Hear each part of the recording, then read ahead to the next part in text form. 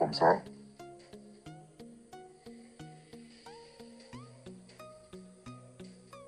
Vous faites installer. Après l'installation, vous faites ouvrir.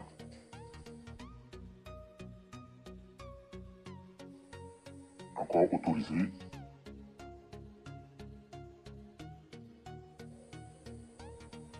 Ici, vous laissez comme ça. Après, vous faites accepter. Ici, vous allez faire register pour créer votre compte. Vous mettez votre email.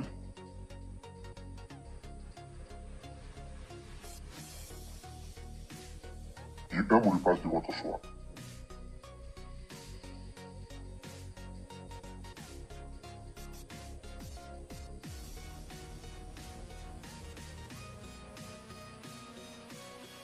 Après avoir créé notre compte, on sera automatiquement connecté.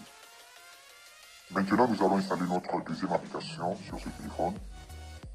Vous allez sur Play Store et vous cherchez Chrome, vidéo, stream. Cette application, vous faites installer. Après l'installation, vous faites ouvrir.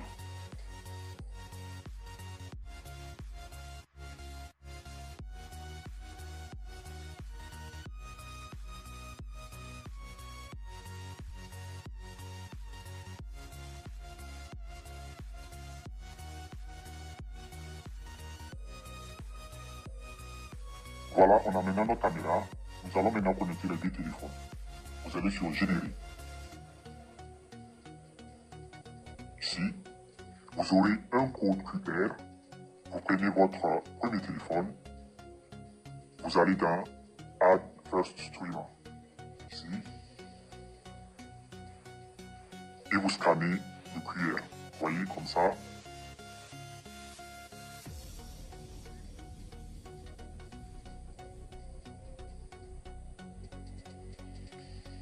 Après avoir scanné le QR, vous faites play.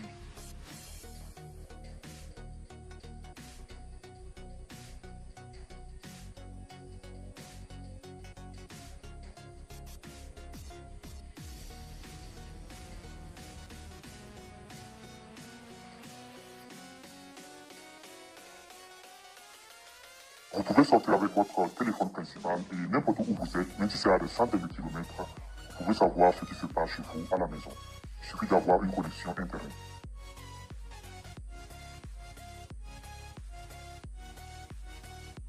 Vous pouvez même parler à quelqu'un qui est chez vous à côté de la caméra en appuyant là. Il suffit de maintenir là et vous parlez. Par exemple, allô, allô, c'est qui? C'est qui? L'écran du téléphone est éteint. Si vous voulez l'allumer, vous pouvez taper 2 fois sur l'écran, comme ça. Et voilà. Vous pouvez aussi, par exemple, allumer le flash du téléphone, de ce téléphone pour voir clair. Vous glissez là. Vous verrez là, flash. Vous cliquez sur flash. Et voilà. Pour l'éteindre, encore là.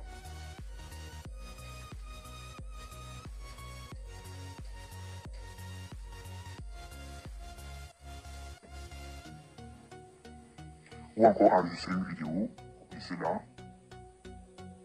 Et vous cherchez record. Quand vous appuyez sur record, vous commencez l'enregistrement.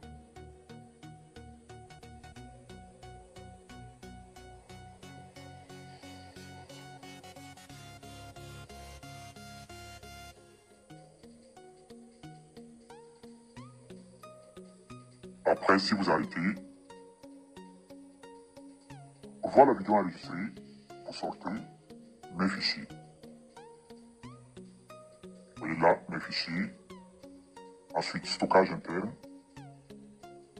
Ici, vous verrez un dossier renommé Chrome.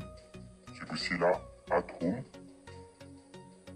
Ensuite, vous allez dans Chrome, vidéo enregistrée.